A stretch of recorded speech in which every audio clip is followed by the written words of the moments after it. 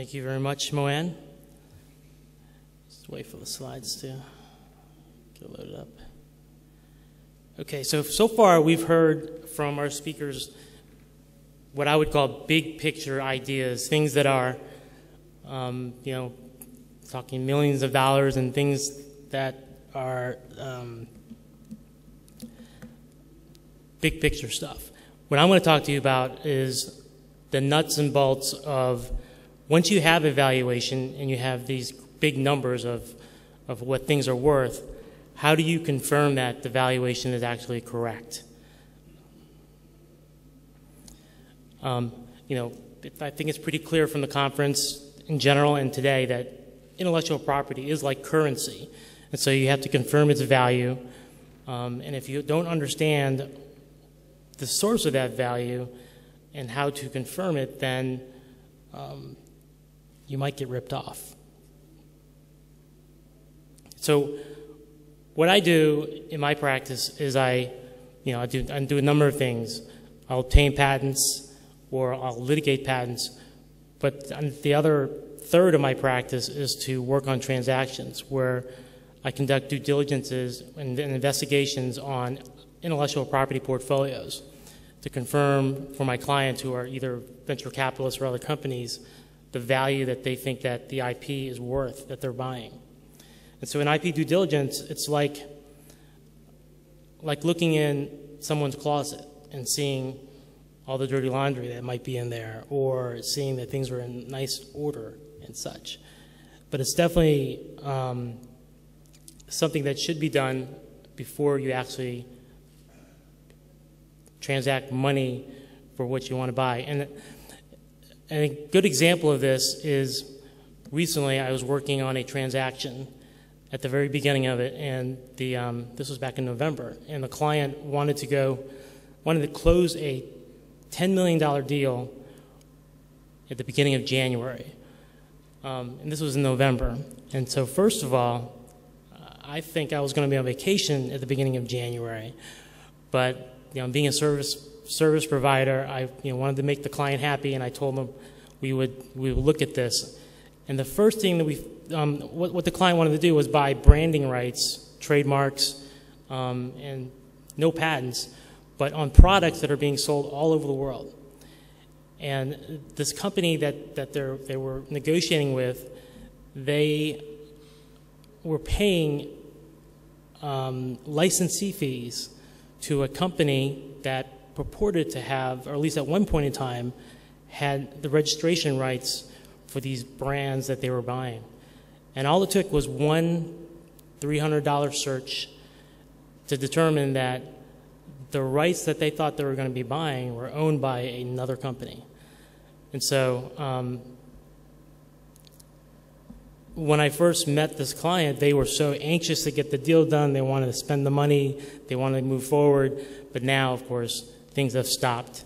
And part of the due diligence now is about figuring out exactly what is owned and what is being registered. And to the extent that they still want to use the valuation that they had, the target company, the seller has to clean up their portfolio before we give any money. I won't go into the various ways that you can determine value because I think that's been discussed in other sessions, but basically you can look at how much it costs to obtain it. If it's going to cost you more money to design around a particular innovation, then it might be more cost effective just to purchase it. There's also the market and income, how much money is being made by it, and you can judge it that way.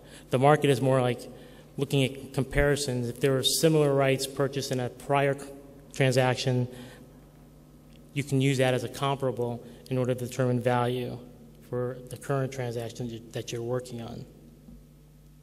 So the objectives of intellectual property due diligence is no IP problems. But the reality, though, is that once you dig into someone's closet and you start looking around and seeing things, oftentimes you figure out that there are lots of problems. And so what you have to do is you have to evaluate and prioritize and quantify all of the particular risks that are involved. And once you identify that there are any risks, some attorneys will say, oh, you don't want to do the deal, and they'll kill the deal. But if you're creative, you're going to want to figure out a way to continue the deal, and usually that's how the way you do that is you allocate the risks.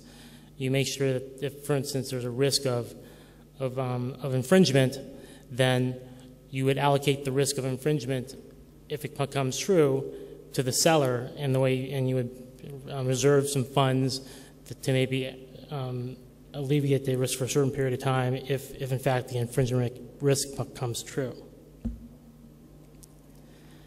The other part of the goal is to make sure that the target company has sufficient rights and owns, either through outright ownership of the rights or through a license of some sort. Because once you go through the process and you spend the money, you want to make sure that what you have is what you thought you had. And in the situation where we had, that I just mentioned, if my client had spent $10 million to purchase these rights, they would have learned very quickly that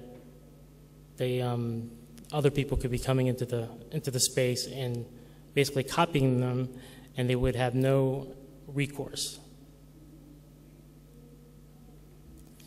So I think what Doug mentioned was that part of what his thing is, his software, one of the things you do is you can catalog and identify the IP assets that you have and put it in a way where it's analyzing it, comparing it, and trying to find synergies.